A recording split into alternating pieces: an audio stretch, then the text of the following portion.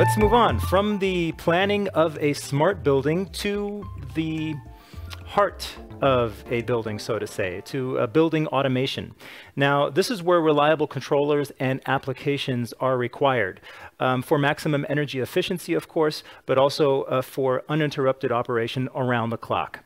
To tell us what the latest generation of controllers from Siemens can do, we're going to go back to Zug once again and welcome Christian Conte. Christian, how are you doing today? I'm doing very well. Thanks a lot, Chris, for the introduction, and welcome everybody. So this is your turn. This session is about control of high-performing buildings and control of high-performing buildings in particular with a new device family out of the house Desigo, the PXC4 and the PXC5. So this is nothing less than the start of a new era of Desigo building automation that begins with these two devices. And you see them right here on screen. It's the PXC4 for HVAC plant automation, as well as the PXC5. It's, so to say, small, bigger brother for system functions and integration, such as backnet routing, device supervision, and integration via, again, backnet and Modbus. And you see these devices are all new in terms of look and feel. They're very compact, and they're not only new from the outside, they're also really very powerful from the inside. What we did for these new devices, we completely overhauled our Desigo engineering framework, our engineering tools. It's now really quite intuitive. It makes it possible for you guys to execute your projects in an easier way, more efficient, faster, with more reliability in terms of not making mistakes on the project, and if mistakes happen, to actually detect them and remove them more quickly and more efficiently. The devices PXC4 and 5, they're also really open by design, and that means they exhibit open interfaces. They support backnet, Modbus, RTU and TCP for seamless integration, and they're really also very compact in the way they are designed, and we'll go a bit deeper into that in a second.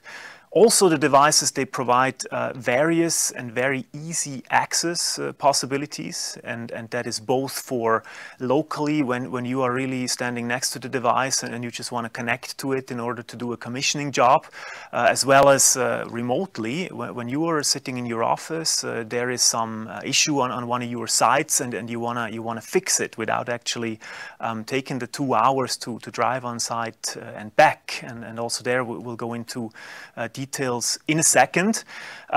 Of course, with such a new generation of devices, which is networked, which has a lot of possibilities to connect to it, security is paramount. And we really built these devices for you with security in mind. They have a lot of built-in features to not only make it possible for you guys to build secure systems for your customers, but also to do that in a really easy way, without essentially having to be absolute specialists in cybersecurity. You can still use our new devices and do so in a really safe way. Let's dive in here a little bit. So point by point, let's go through this. Intuitive engineering, what do we mean by that? Essentially, for the PXC4 and 5, we really overhauled our Desigo engineering framework. Essentially, the only tools that you need in terms of engineering and commissioning this new device family is ABT Site, which is our PC-based engineering tool that allows you to program, that allows you to configure IOs, that allows you even to engineer plant graphics and commission the whole system, as well as our ABT Go mobile commissioning tool, which is available on Android and iOS, which makes commissioning for you, then again, just a bit more efficient still. And it's really only these two pieces of software that you essentially need to learn and master, and you guys need to learn and master in order to work productively in projects. And it's really not a matter of weeks to learn that software. It's a matter of studying some e-learning material, going on a first job, and within weeks on the job, and maybe a few days of training, if you want your guys really to become specialists, you will have productive teams that are able to execute customer projects. Now, this engineering is so crucial because our devices, they exhibit a really open design. They're open by design, and that means in particular they're integrating different protocols really on that device without the need for extra hardware or extra software, with these consistent and harmonized workflows provided by our Desigo engineering framework. And so essentially that makes it very easy for you to make integration on BACnet, make integrations on Modbus, RTU and TCP, use those onboard IOs to really realize customer solutions flexibly and quickly. And what I would like to mention here is that this is kind of a starting point. Our hardware for the PXC4 and 5 is already equipped to be expanded on the functional side by also KNX integration support and MBus integration support. So in that sense, this is really a beginning of the journey. Now, in terms of access, right, we were going into that a little bit in the beginning of the presentation. There is especially two features which I would like to point out here for you. The first one is for local access. When you're really standing next to the device, maybe for a commissioning job, what you want to do is you want to quickly and smoothly connect to that device. And with the PXC4 and 5, the only thing that you essentially need to do for that is you need to push that little button on the device that you see magnified here on the screen a little bit, and then the device will activate its built-in wireless network, to which you can then connect easily with your mobile device, for example with ABT Go, to do your commissioning job. And that's really as easy as it gets, and you're not constrained and restricted by a wire connection, and you can freely move around in the plant room and around the plant to really inspect whether everything is working as it should. And now, this same ease of use we also provide for the remote access. So the PXC4 and 5 essentially bring on board connectivity functionality that allows you to connect to these devices remotely via the cloud. And in this way you can really at any time and from anywhere monitor and operate your systems. You can detect faults and inefficiencies, and you can remove these faults and inefficiencies, even if they require engineering. Even if you are required to change the control program, you can do that, and you can do that without actually driving from site. You can do that remotely. Now, of course, with such devices that offer such various and extensive connectivity options, security is crucial. And I can assure you that these devices, the PXC4 and 5, are really state-of-the-art in this regard. So for remote connectivity, we require secure connections, and the PXC4 and 5 really provide these secure connections. So we have our technology built in that essentially has authentication, has end-to-end encrypted communication that makes it possible for you to really use this remote connectivity in a safe way, and also in a really easy way, so you won't be required anymore to set up your VPN servers on site and to maintain them for yourself and for your customers. The PXC4 and 5 brings this functionality on board, and you can use it in an easy way without going through a lot of trouble. So that's that. It's a beginning of a new journey with a new family of Desigo devices. This PXC4 and PXC5 is really the first step in that direction. More steps will follow. For now, I hope I could spur your curiosity a little bit and encourage you to soon try these devices yourself and use them also in customer projects. It's now your turn, and Chris, I believe we have time for a few questions from the audience. Yes, Christian, and there are some questions. So here's the first one. Do the new devices have support for BACnet SC? So these new devices, when they are first going to be released, they won't support BACnet SC yet.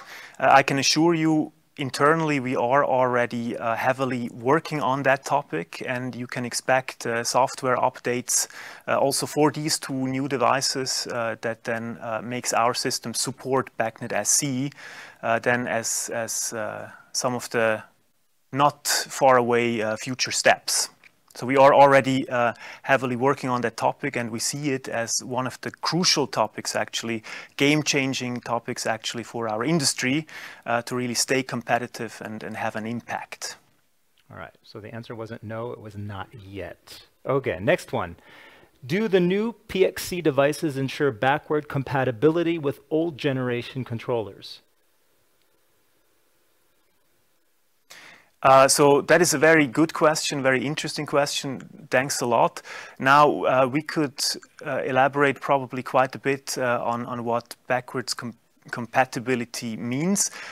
So in terms of compatibility, it's really kind of to some degree clean slate. It's a new system. It's a new engineering tool for these new systems, is new programming editor, for example. So when you now we need to differentiate a little bit. When you look at the existing Desigo PX primary controllers, so there we don't have a backwards compatibility in terms of the engineering, right? So the engineering tool is really new. For the PXC4 and 5, you have ABT Site and ABT Go, while for the existing Desigo PX primaries, you have XWorks Plus. So on the engineering, it's really a new world. Of course, where we have compatibility is for these devices that are already supported or have already been supported by ABT Site in its current version. And so for these devices, we have the Desigo Room Automation portfolio, the DXR2 and the PXC3.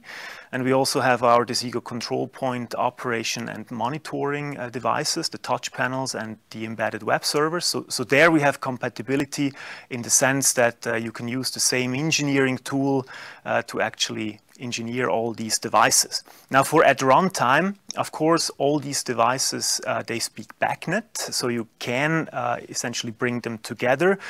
We do recommend, however, that you really need, that you really use these new devices in smaller standalone projects where you can fully utilize the fact that you have one system, one engineering tool, and you can be really efficient.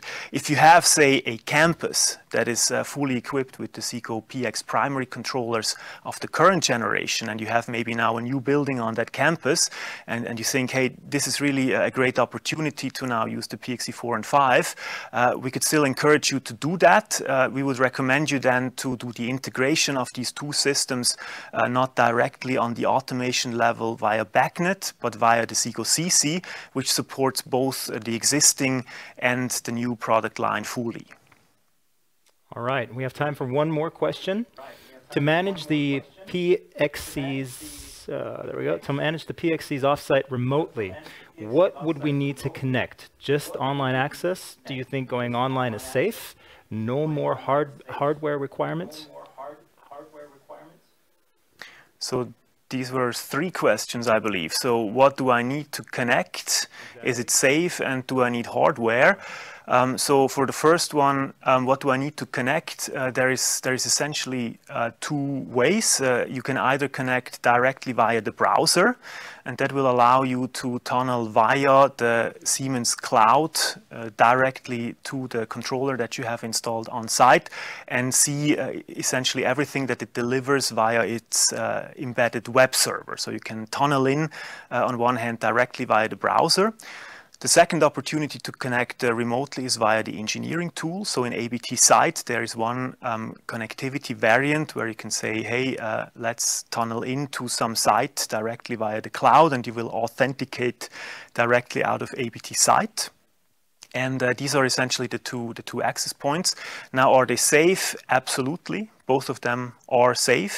And do I need extra hardware for that? No, I don't. This is a really pure software-based, very easy to use remote access functionality. All right, and if we're really quick, we can get one more in. Christian, one more. What's the role of PXC5 versus PXC4? And can the PXC4 be used without the PXC5? So the PXC4 can absolutely be used without the PXC5. The distinction is essentially the PXC4 is a device designed for equipment control, and that's why it has onboard I/Os, and that's why it can also be extended with I/O modules that really can read in and write out hardwired signals or signals via hard wires from sensors and to actuators. And the PXC5 is a system controller. It doesn't have any I/Os, and it's really meant primarily as a system controller for supervisory purpose. So you can, for example, route backnet communication with it. You can supervise other devices with it. You can integrate larger subsystems with it on backnet and Modbus. So that's really the distinction between the two devices. PXC4 equipment and PXC5 system scope. And yes, you can also use the PXC4 standalone if you have a very small system with maybe just one or two pieces of equipment. That's absolutely possible. All right. Thank you very much, Christian. You have a great day, and see you again later.